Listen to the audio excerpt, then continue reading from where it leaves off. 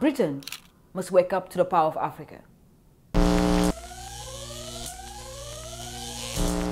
Africa is no longer a colonial subject. It must be seen as an investment opportunity Britain is losing out on, often because of our prejudices. In a world where the center of gravity is moving from America to China, China has recognized the power of Africa, from investment to empowering its human capital. Between 2004 and 2009, Chinese investment in Africa has grown by over 40% annually. Africa's middle class is booming.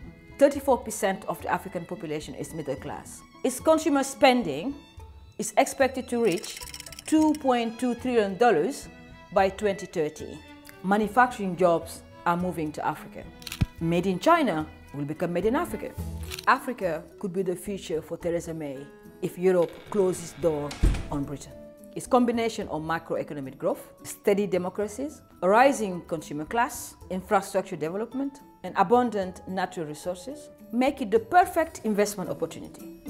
Some African development experts argue that in fact the UK must leave the EU in order to enable our mother continent to negotiate a more equitable trade agreements with the United Kingdom.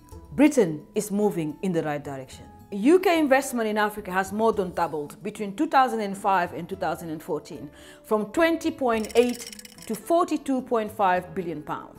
But this movement is far too slow. If Theresa May doesn't recognize the future of Africa in a post-Brexit world, it will only harm the British economy.